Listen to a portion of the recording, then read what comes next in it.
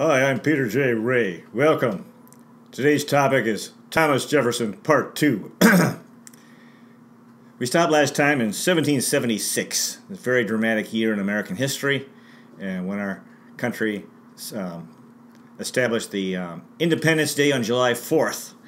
In May, the delegates, the legislators in Virginia met to decide whether to vote for independence or not, and all 112 delegates voted for independence.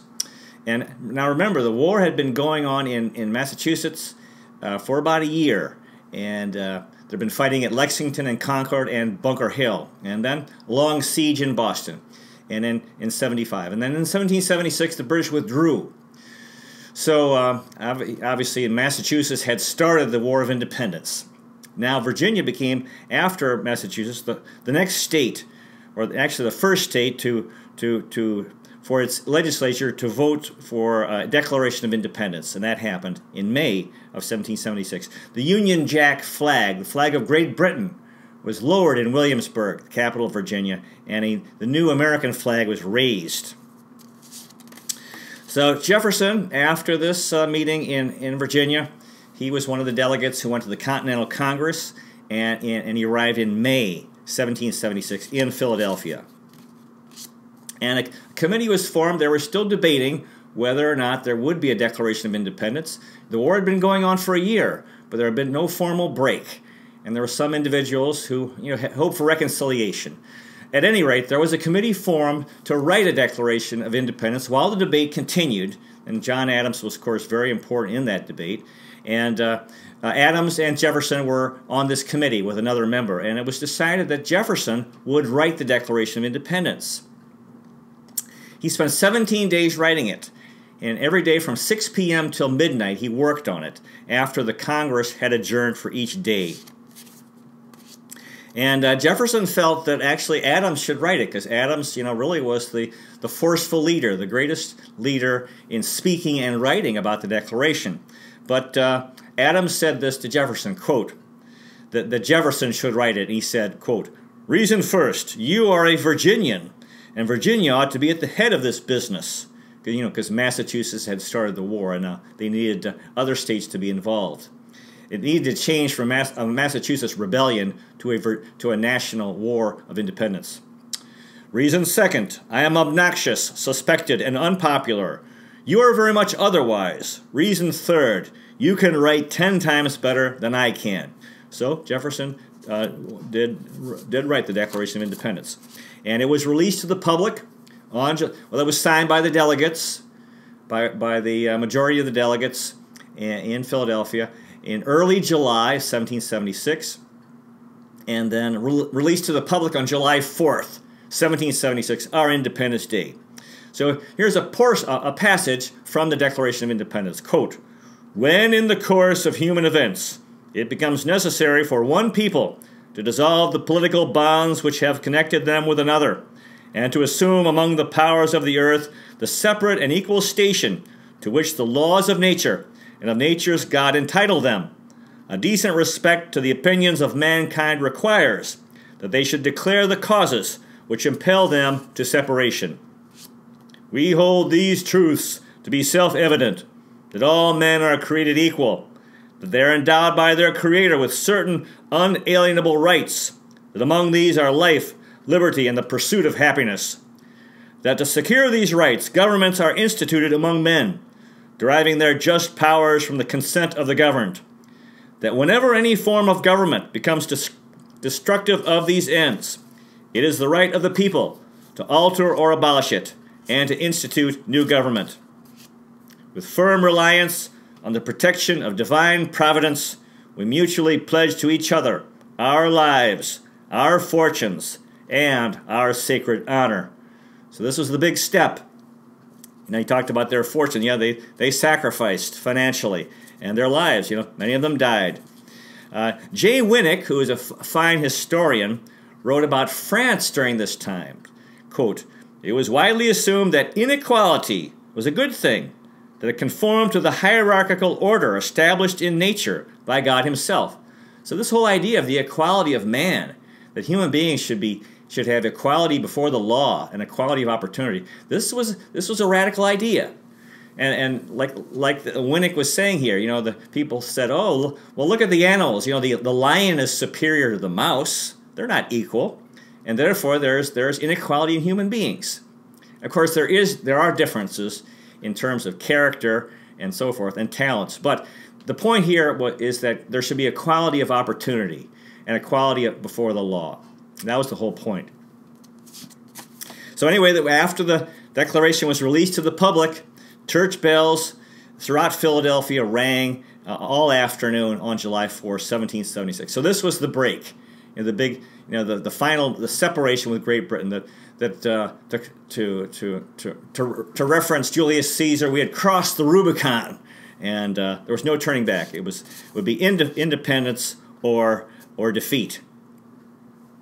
By September, Jefferson resigned from the Continental Congress because his wife, Patty, was sick. She had ongoing health problems, illness and depression. So he returned home to Monticello. And the next 3 years, you know, he actually did a very important work, and he could also do it and be close to his wife, who was sick and lonely and depressed. So for the next 3 years, Jefferson worked on developing new laws for Virginia. This was very important work because, you know, the British laws, you know, were not democratic. They were not based on equality, and there was a lot of injustice in them. So, for example, Jefferson was able to get laws passed that would abolish the entail laws, which prohibited the partition of large pieces of land, and primogeniture was also abolished. And primogeniture meant that in families, the oldest son would inherit the entire property. And the whole purpose of these laws was to sustain aristocracy. The belief, you might have a very wealthy family, and you wanted to keep the property intact. You didn't want to divide it and weaken the family. And so this was basically supported aristocracy, which was Americans were very much against. And Jefferson wrote that, quote, instead of an aristocracy of wealth, of more harm and danger than benefit to society, to make an opening for the aristocracy of virtue and talent. So that's a wonderful line. You know, okay, let's have aristocracy, but not based on being born in a family. You might be a complete loser, and then you have power and you're being respected just because you're born in a noble family. No, if there's aristocracy, if people are superior, it's based on being good people and being knowledgeable and having skills and being able to contribute to the world. In September of 76, Jefferson wrote this, quote, I knew that our legislation under the regal government had many vicious points which urgently required reformation, and I thought I could be of more use in forwarding the work. Another one of his biggest works in life was helping to create the United States as a nation of religious freedom. And during the colonial era, there were laws, there was persecution of Quakers and Baptists. And Quakers and Baptists were arrested. And they even, by law, they faced the possibility of being burned at the stake and going to prison. And actually, yeah, the Baptist was a growing Christian denomination.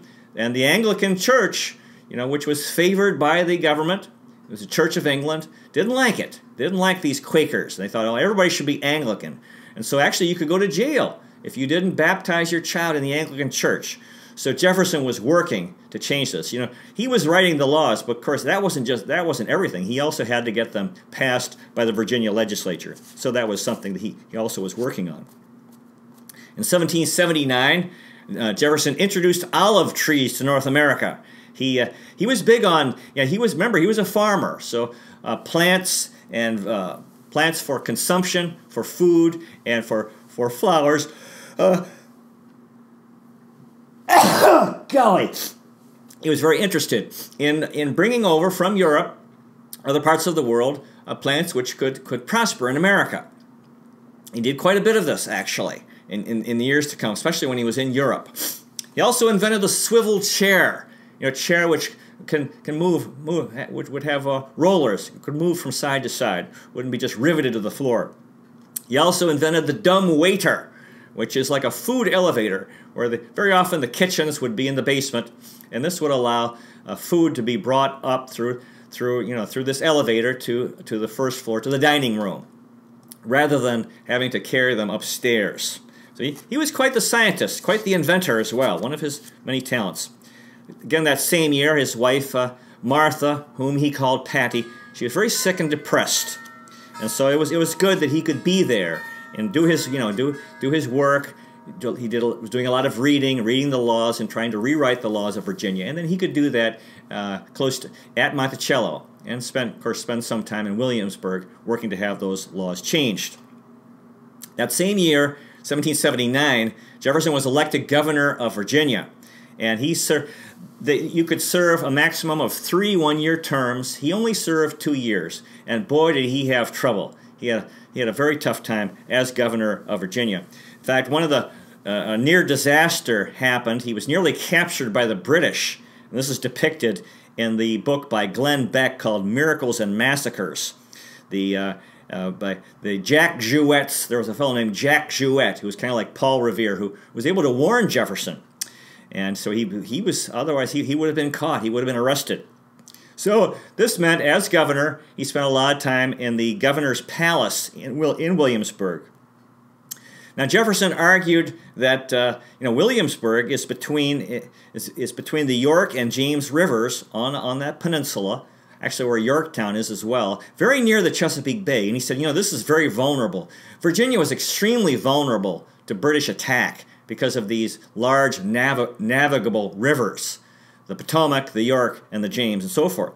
And so he said, we've got to move the capital inland, away, because it's too vulnerable. And he also believed that there should be a more centrally located a city as the capital that would better serve the people of Virginia, because Williamsburg was very remote for most of the state. And he also wanted to get away from the tidewater elite, these very wealthy families who lived near the ocean. So, as a result of Jefferson's initiative, the capital was moved to Richmond, where it remains to this day, Richmond, Virginia. In 1780, Jefferson, as governor, ordered a state medal with a religious motto, which reads this, quote, "Rebellion to tyrants is obedience to God." Now, one of the biggest problems Jefferson had was that under the law, the governor of Virginia was very weak, and he couldn't do anything without approval from the governor's council, which had 8 members. And he didn't get much support. Actually, he couldn't get these guys to show up. You had to have 4 members of the council to approve any major decisions that he made. And very often, he'd only have 2 guys who would show up, and the rest, would be home tending to their affairs. So his hands were tied. He needed to, things needed to be done, and he very often he couldn't do anything. And during his time, the British invaded Virginia, and the state was devastated, and there was virtually no defense of Virginia. And later on, Jefferson was blamed. It was a big, major political crisis for him. And Patrick Henry was one of his major critics, his old friend. So this was a very, very hard time for Thomas Jefferson. Benedict Arnold, who was had been an American hero in the war and became a traitor. He defected to the British. And, he just by doing that, he blackened his name. And then he really blackened it further because he led the invasion of Virginia in January of 1781. This was devastating. In April, in April, one of his 5-month-old daughter died, and in May they had to, they'd already moved the capital from Williamsburg to Richmond. Then they had to move it again to Charlottesville because the British were invading with no resistance. Jefferson was unable to get support to fight the British. Now his term of office as governor ended in June, and he decided he would not run again, and for a 3rd term. And actually, at the same time, the British were coming to capture him. They decided, Benedict Arnold wanted Jefferson, And so this Jack Jouett was an American who got word that the British were coming to get Jefferson, and so he rode all night. He rode a horse all night to Monticello. In fact, his face got cut because of the branches that he got cut when he was passing through some dense area with overhanging branches over the road. And he arrived at Monticello, and he was able to warn the legislators in Charlottesville to get out. The British are coming, and most of them got away. A few did get arrested, and Jefferson kind of took his time, but he was lucky because he should have moved a little quicker. But anyway, he did make it, and then he sent his wife and children away as well. And one good thing is the British never burned Mount Vernon. They never burned Monticello, so they did have a sense of being gentlemen. And so anyway, this was pretty tough. Pretty tough, the devastation of Virginia and the near capture of Thomas Jefferson. Now, in September, the decisive Battle of Yorktown was fought in Virginia, but very few Virginians were involved, actually. This was really not a great victory for Virginia, although it was fought in Virginia, and it helped end the war. 3/4 of the men involved in the Yorktown victory were French. The French Navy and the Chesapeake Bay, and then the land forces were half French, half American. And of course, this was the Continental Army under George Washington. And so actually there was talk of investigating. Actually, Jefferson was investigated. They thought, this is a scandal. You were dereliction of duty. You didn't do a good job. But anyway, after Yorktown, they kind of forgot that and let it go. And they realized, people realized that he did his best. What can you do under the law? He was really restricted in how he could and what he could do to counter the British attack and invasion of Virginia. The British came into Richmond and they destroyed a lot of things. They actually destroyed a lot of his crops, and he had another library that was destroyed in his office in Richmond. And some of his slaves were taken away. So this was very, very hard, very, very, very, very demoralizing. But shortly thereafter, Yorktown happened. So that was finally there was the end of the war was in sight.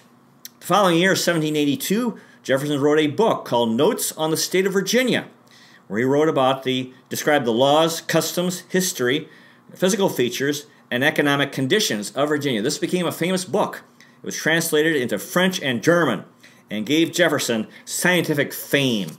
He was famous for his as a scientist. In September 6th, 1782, his wife died.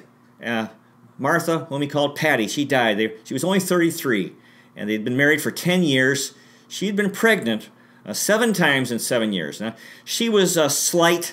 In other words, she was kind of skinny, and she was high-strung. She tended to be kind of nervous. And I think the stress of the war, especially the stress of the invasion, affected her, along with these 7 pregnancies. She wasn't that strong physically, and she was always sick when she was pregnant. And then, like I said, she had depression. I'm sure that factored into her death. And so Jefferson had been worried about her for so long, for good reason, because she died, and this is very, very sad. Jefferson lost his wife. They had a very good marriage, even despite her sickness and depression, because they had similar interests in literature and reading and music. So this was very, very hard on him, losing his beloved Patty, Martha, also known as Patty. And so on his tombstone, he had this inscribed on Martha Jefferson's tombstone, quote, "Nay, even in the house of Hades, the dead forget their dead. Yet will I even there be mindful of my dear comrade." So this was devastating, the death of Patsy Jefferson. Already, of course, his wife died here. He'd had 2 daughters and a son who died as infants. His parent, his father, he lost his father very, very young. His mom had died by this time.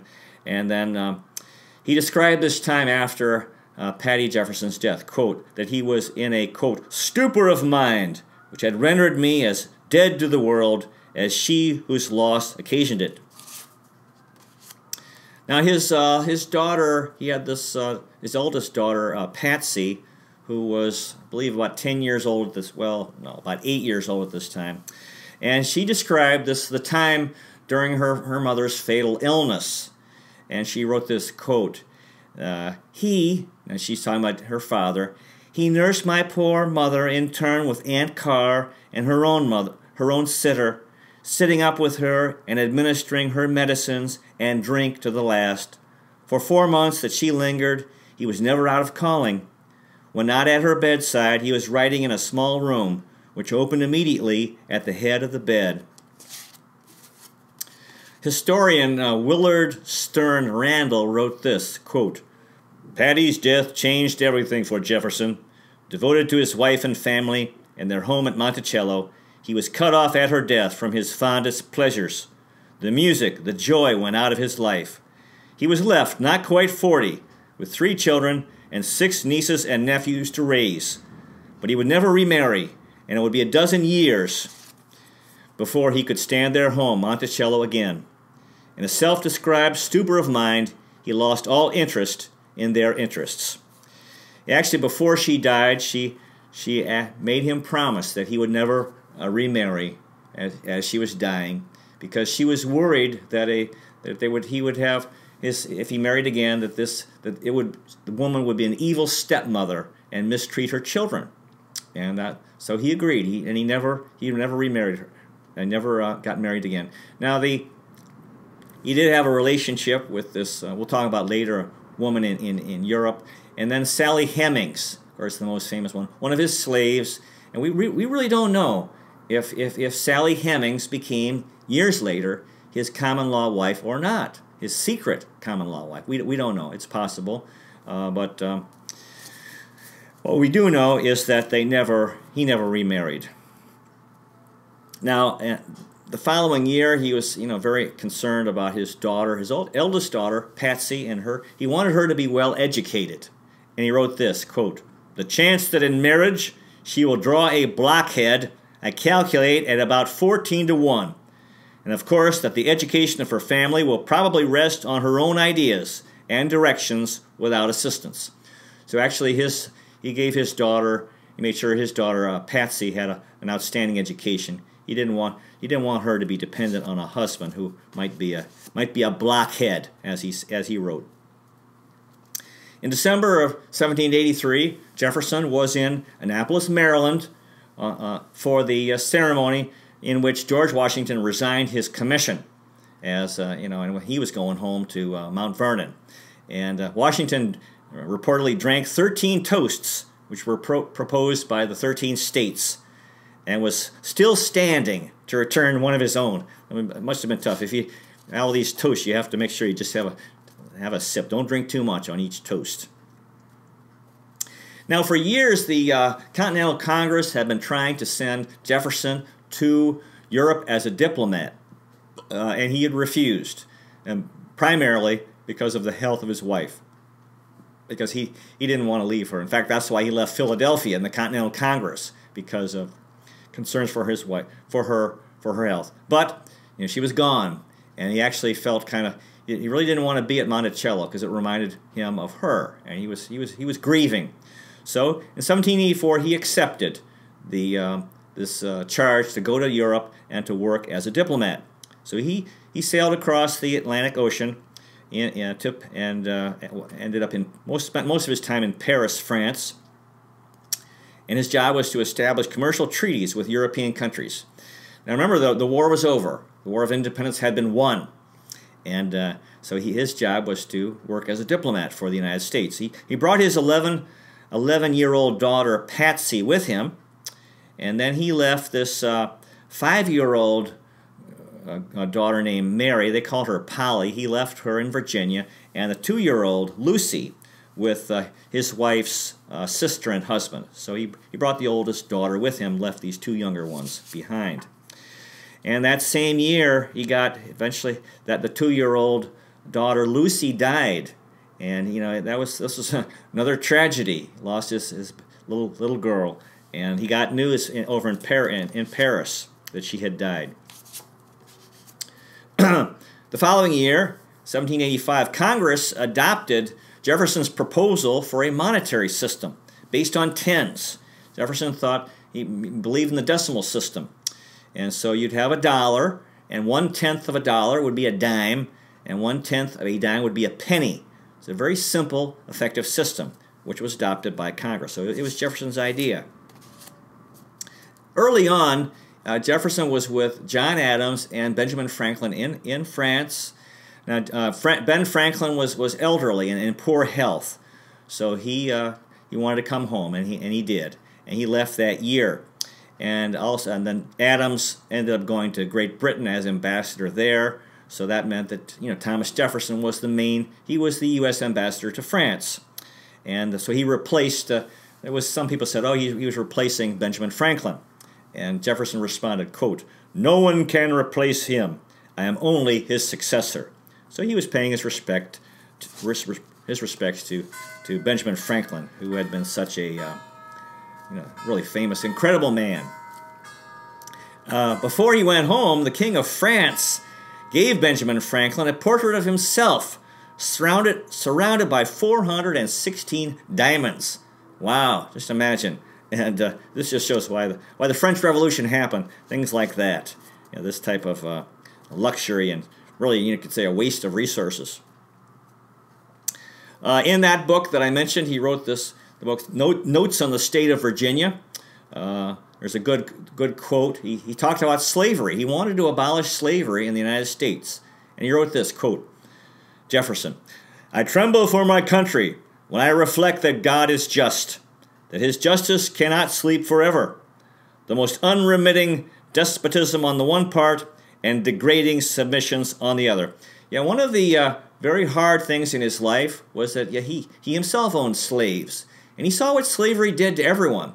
He saw how it created cruelty in white people, in Americans, in slave owners, and he saw it in children. This really troubled him. He saw children, and he talked about the and then what did it do to the slaves? The slaves had to be so submissive, and really swallow their tongue and accept so much cruelty, and become very abject and sort of very pitiful, very sad. So he saw how this really corrupted everyone.